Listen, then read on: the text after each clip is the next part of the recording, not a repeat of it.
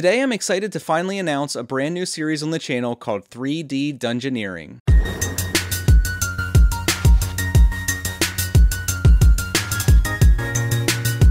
So as you can see, I've been busy the past few weeks. I've been excitedly printing out all kinds of various floor tiles and wall tiles, furnishings, accessories, treasure, even a few miniatures that I've started getting into recently. And the purpose of this video series will be to cover in detail everything involved with 3D printing your own dungeon and accessories. Along the way, we're going to do detailed tutorials. We will do some product reviews. A lot of the files that you see in front of me were purchased from various companies. I think it's very cool that there's this emerging market of companies that are catering to 3D printers, so you can just like purchase the files and then print them out yourself as many times as you like. A lot of the pieces you see here cost us literally pennies once we have a printer and we're up and running. Some of these small pieces especially are incredibly inexpensive to print. So we're going to print our little hearts out.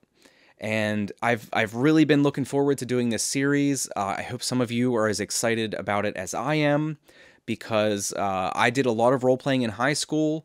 I didn't do much for the rest of my life, but I've recently really gotten the bug to start doing some of it again. So it's super cool to me that we can use our 3D printers to print out our own stuff instead of having to buy everything individually. Like, I can't imagine how much all of this stuff would have cost if I'd have bought it from stores already made.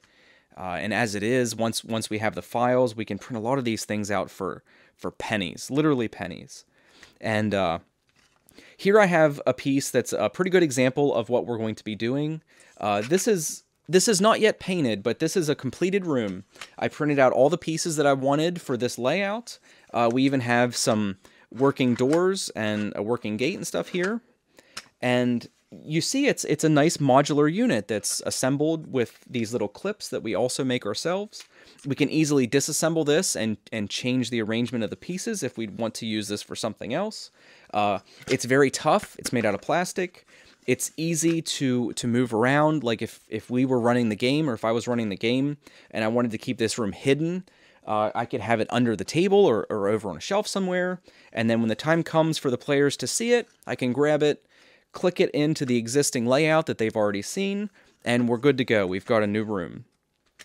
So I'm super excited to do this. I'm going to be releasing videos on a regular basis about this stuff.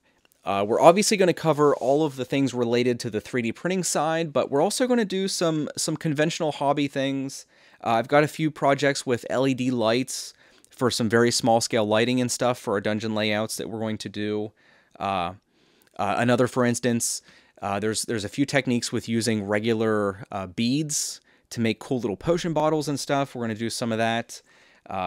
There's a lot in the future. This is a series that's going to go on for some time, and we're going to cover a ton of different things. Just printing miniatures and stuff out, like I made these little mushroom guys the other day. Just that aspect of it. There's a lot of things to talk about. There's a lot of technique to discuss, and there's a lot of options available to you in like the finishing and painting of all this stuff. So we're going to cover all of that. So if you're interested, stay tuned. This is essentially episode 0. We're not really going to cover anything in this episode. This is just announcing that the series is officially starting. We're officially starting, guys. But I would look for the first episode next week. I'm not really sure what we're going to do, but it's going to be something cool, obviously. All of this stuff is cool. So if you're looking forward to that, or be interested in any of the things I've mentioned, stay tuned, because there's a lot of content on the way as far as this dungeon stuff goes. It's probably going to take us a while to cover this table, but I thought this was a both realistic and ambitious goal for the start. I can't imagine how cool it will be to have this table covered with fully finished, painted, fully furnished, 3D printed dungeon stuff that we made completely ourselves. We did it all ourselves. It'd be very cool. It'd be relatively inexpensive. We'll basically only be spending money on filament, which I probably didn't use $20 worth of filament here. I would guess there's probably $10 worth of filament in all of the pieces you see in front of us. So very inexpensive considering the cost of a lot of the retail alternatives for modular dungeon tiles if you'd want to buy them already done.